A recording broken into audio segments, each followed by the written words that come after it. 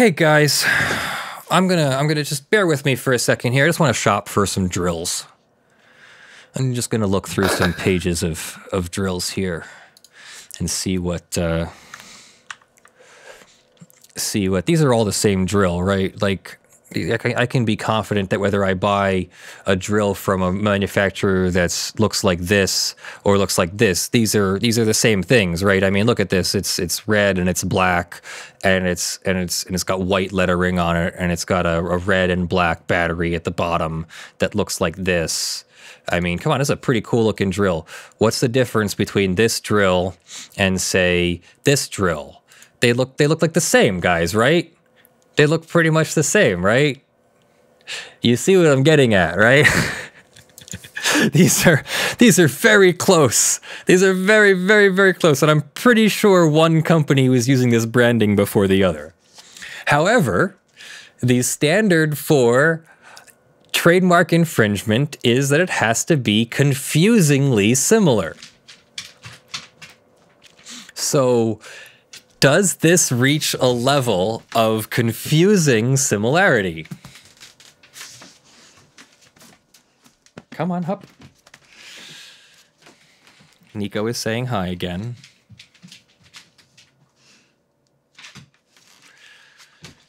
And we did a Milwaukee video for AVE, right?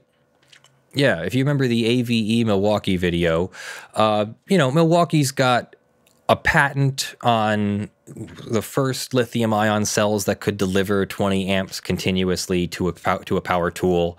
So, and they've been using this branding for a very long time. But you may or may not know that Craftsman is having some issues. Let's see if we go over here to Craftsman news.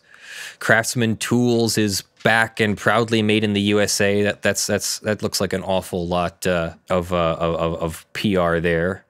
But Sears owns Craftsman, and Sears is not doing well. So Sears is rebranding, and Sears has apparently rebranded Craftsman to look an awful lot like Milwaukee. I wonder if they've done this on purpose. Does anyone want to guess if they've done this on purpose or not? I bet you they've done this on purpose. What does the sander even look like? Sanders.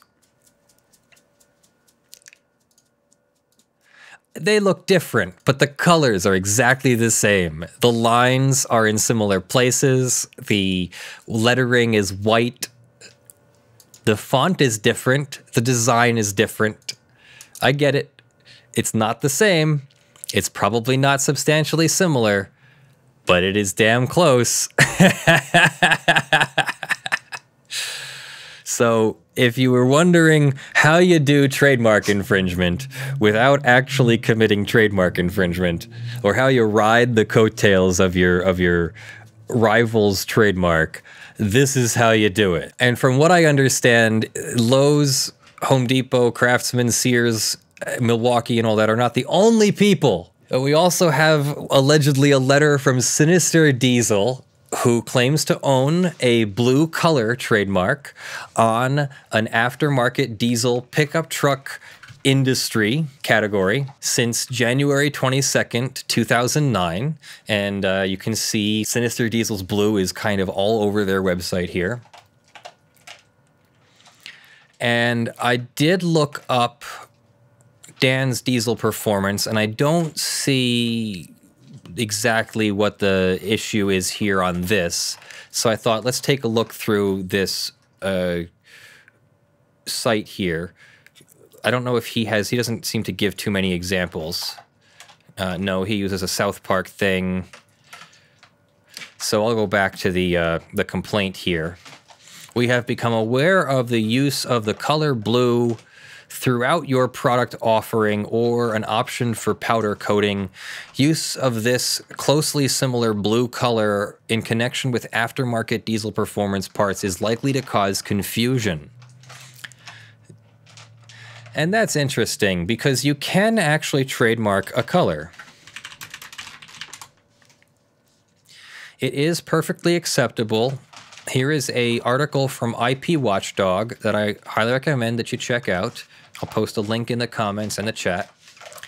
And It is true. I'm not just reading this off of the page. You can trademark a color. The trick is that it has to obtain secondary meaning. And the color cannot be functional, so it can't be like a warning color or something like that. What you have to do is use the color in such a way that it represents your products, like pink for Pepto-Bismol. And then you must establish secondary meaning. Secondary meaning is when that color means something to your customers beyond it's just a color. So that secondary meaning usually is, I associate the color pink with Pepto-Bismol.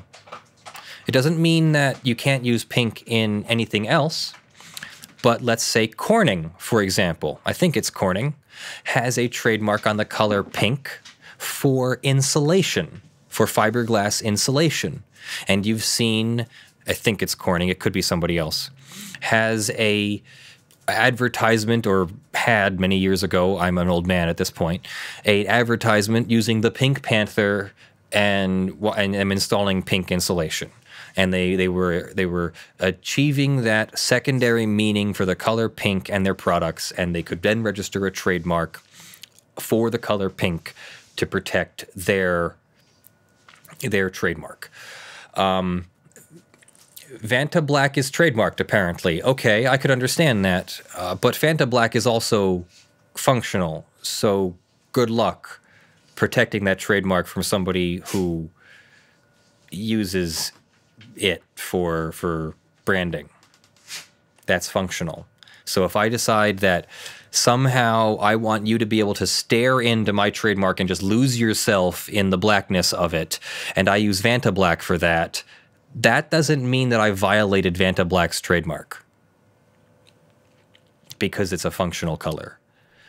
It would be worth exploring. I'm not saying I'm giving you legal advice in all cases. I'm saying that it's my concern would be that that's functional if you're using it for its purpose as blackness. And if you haven't seen it, there's a really cool demonstration of how we substitute. How do we know that Vanta Black is the blackest, you know, color or paint or whatever available? Well, you measure it against something that's blacker. How do you measure something that's blacker? Well, there's a YouTube video on that, and I'm not going to spoil it for you. It's really clever. There is a really, really clever way to make something blacker than Vanta Black. But if they could do that, then why would Vanta Black be so remarkable? Good question. Go watch the video. It's really clever. It's super clever. Vanta Black is, the name is trademarked, not the substance. Okay, but the hypothetical example still reigns. It's still correct. If they tried to trademark Vanta Black, the blackness, the color itself, and say that you couldn't use that as a whatever, it's functional, so a different set of rules applies. So that's our show, everyone. Thank you for joining me. I am Leonard French, your favorite copyright attorney. Thank you especially to our November Patreon supporters, not the least of which is Justin Rogers, supporting at the $500 level. Justin has reached out to us about what he wants us to talk about, and I will be in touch with you, Justin. I'm sorry, we've just been very, very busy. Also, thank you to the $50 plus supporters, Jonathon Doe, John Steele, Gavin Barnard, Kyle Mudrak, Eevi, Andy, Verement, Tayne, Sean McNamara, William Gonzalez, Michael Pearce, Terry Crisp, Richard Fournier, aka Breakfast Demon, Spirit Bear, Negrey, and JAXMerrick. And thank you to the $5 plus supporters that will be scrolling on the screen and are scrolling on the LED panel behind me. Ms. Kaylee is also doing a Sleep Rough in the Park thing for charity. If you would like to donate, please visit uk.virginmoneygiving.com/MissKPAVD. That's MISSKPAVD. I was gonna mention it if you weren't going to today, because I think it's an interesting, it's a really, really good thing that Kaylee's doing. And so we'll give everyone an opportunity to donate to Ms. Kaylee for her night in the park. So have a great weekend, have a great Sunday, have a great week, and I'll see you in the videos that drop and on our next show. Love you all. I'm Leonard French, your favorite copyright attorney. Thank you for joining me. Have a good one.